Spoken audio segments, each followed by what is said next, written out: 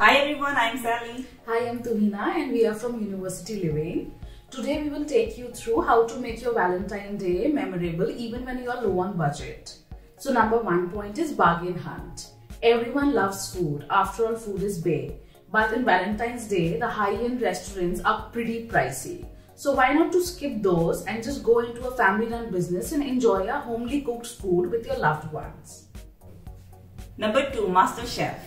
Why not imagine yourself as Gordon Ramsay and you can create your own recipe without having to go outside your accommodation and enjoy your meal with your loved ones. Number 3, find the perfect spot. Everyone wants to celebrate Valentine's Day with their loved ones but not in a crowded place. So skip those crowded malls and go on a rooftop and have a slice of pizza and some wine and make it a memorable Valentine's Day. Number 4, music and events. We all love music and none of the occasions goes without music. So why not explore the nearby community events who provide free tickets to all the students and you can light up your evening with your Valentines. Last but not the least, point number 5, home cinema.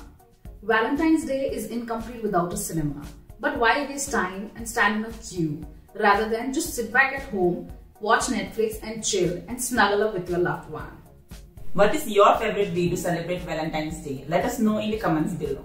Don't forget to like, share and subscribe. See you next time guys. Bye-bye.